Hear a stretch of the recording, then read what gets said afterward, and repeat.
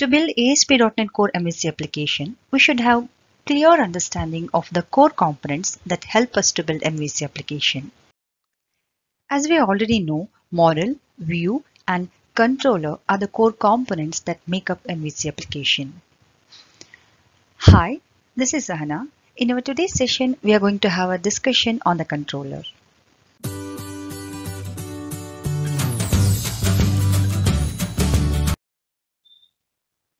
In our last session, we had a discussion on MVC architecture and how ASP.NET Core Framework supports this architecture. If you are interested in the video, I'll keep the link in the description box. Later you can have a look. This is the same application that we have created in our last session. If you look at the project structure, we have the folders by name models, views, and controllers. If we go inside the controllers folder, we have something called as home controller. Today we are going to discuss all the aspects that are related to the controller.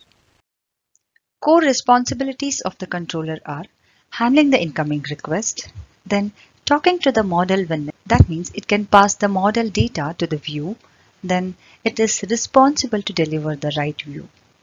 Let's start with understanding how the incoming requests are handled by the controller. If you look at the controller, controller is a class that inherits from the base class controller. If you come down, you can see different public methods, index, privacy, and error. These methods are called action methods. We will discuss more about the action methods. Let me just quickly run and show you how this particular application looks. See, this is our application. Right now, we are at the home page. When the user clicks on the privacy tab, the privacy page or the view should get displayed. Technically, controller is responsible to deliver the right view. But how the controller is able to do that? To be able to understand how the controller handles the request, we should understand the endpoint first. Here, if you look at the endpoint, we have localhost, then the port number, home/privacy. Here we have localhost because our application is running in our local system and it is not yet deployed on the server. Then the next part refers to the controller. After the controller, privacy refers to the action method. See, this is the home controller. Inside the home controller, we have different action methods and the particular request is referring to this action method. Now, what is action method? Every public method in a controller is called action method, and this method can be called as an HTTP endpoint. Let's verify that. Right now we are at the privacy. If I click on home tab, then control should take me to the home controller and the index action method. I'll come back to the application. I'll just keep the breakpoint here. Then if I click on see, we are at the home controller and the index action method. Now what this action method is doing? This action method is returning the view. If you look at the views folder, here you have the stores all the views that are related to the home controller. If I expand, here you have this index.cshtml. This is the view for the index page, and the privacy.cshtml is the view for the privacy page. Now, this index action method will return the index view. Again, if I click on continue, now this has delivered the index view. Now you may ask me, is this rule somewhere defined that the endpoint should have the controller name then the action name? Then the answer is yes. You can find that rule inside program.cs file. At the bottom, you have this rule defined here. This map controller route method defines the default route as well as the pattern.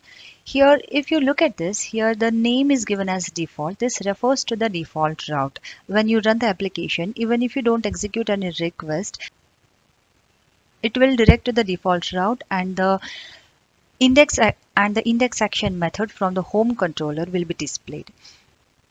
Even you can change this default route. Here instead of index, if I say privacy, the privacy action method will be the default action method and the privacy view will be the default view.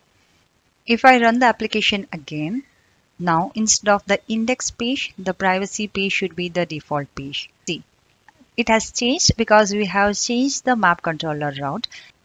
Thus, whenever there is any request, the ASP.NET Core's routing engine looks at the endpoint, then decides the right controller and hands over that request to the controller. Then controller takes the responsibility to handle the request and take that request further. Now we know how the controller handles the incoming request. Now let's see how it can pass the model data to the view. In our application, the model that we have is error view model. Let me come to the home controller. If you look at the error action method, this action method is returning this error view model. It is creating new instance of error view model and this is returning that model to the view. Which view? Error view. Let me come to the error view. This error view is inside the shade folder. And if I look at the error view, this model is specified here. We call this type of view as strongly typed view. We will discuss all about the strongly typed view and other aspects of view in a separate session. Let's dedicate this session to the controller. What we have seen here is one way of passing data to the view. Controller can pass the model data to the view in different ways as well. For your information, view bag, view data, and strongly typed view are the different ways controller can pass the data from model to the view. Then view will make use of that data. In our example, what we have seen is using the strongly typed view. In this line, the model data is extracted using the at model.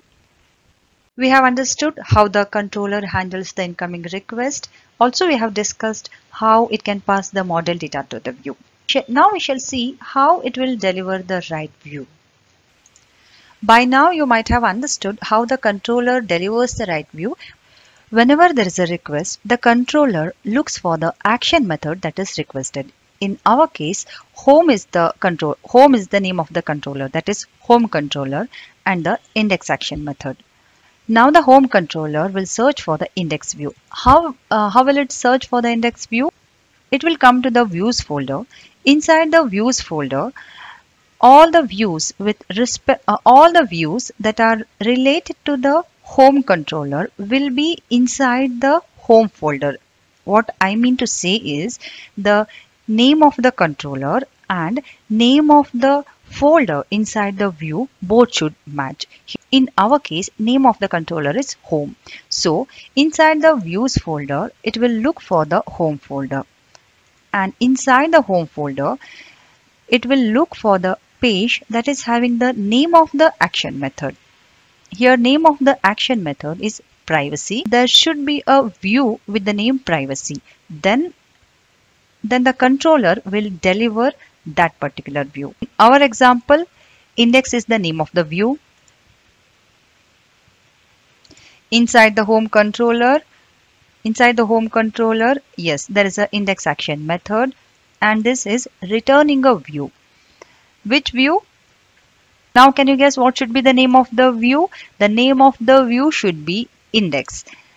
And that index view should be present inside the home folder. So views, home, then index.cshtml is the right view. Thus, controller always makes sure that it delivers the right view to the user. Now we know different responsibilities of the controller and how it handles them. The session will be incomplete if I don't show you how to add new controller to our project, right? Let's not waste the time. Let's jump into our project and add new controller. Right click on the controllers folder, add controller. Choose empty controller, click on add. I'll say tutorial controller. I'll add that controller to our project. Now we have one more controller, tutorial controller. This is very basic controller with single action method, that is index action method. Just adding the controller is not sufficient because whenever there is a request for the index action method, our application will obviously throw the error because there is no index view yet. Do Do we have that view? No, we don't have that view yet. Why not we go ahead and create that view? Remember, we are creating the views for the tutorial controller. Thus, the folder should have the same name as the controller. Now, I'll add new folder and I'll name it as tutorial. We have the controller and we have the action method and it is returning a view, and we have created the folder inside the views. But will it work? Let's go ahead and check that. I'll quickly run the application. Here is our application. We have created the tutorial controller. I'll say tutorial and I want the index action method to be delivered. No, we are getting the error. How to fix that? Let's go ahead and add new to our project. Right click on the tutorial folder, add. This time select view. Again choose razor view empty.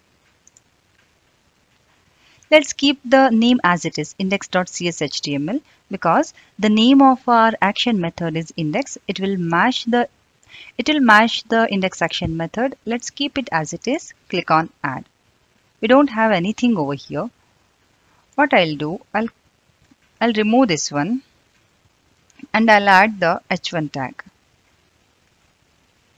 I'll say tutorial view. Let's try to run it again.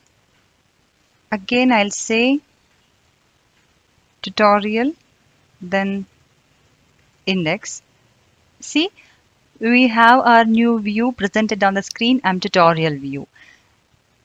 Right now our application is very basic, but don't worry, we will make our application more beautiful in our upcoming sessions. The goal of today's session was to introduce you to the controller and give you some basic understanding of the controller. I hope I justified that. See you soon in the next video. Till then, keep coding.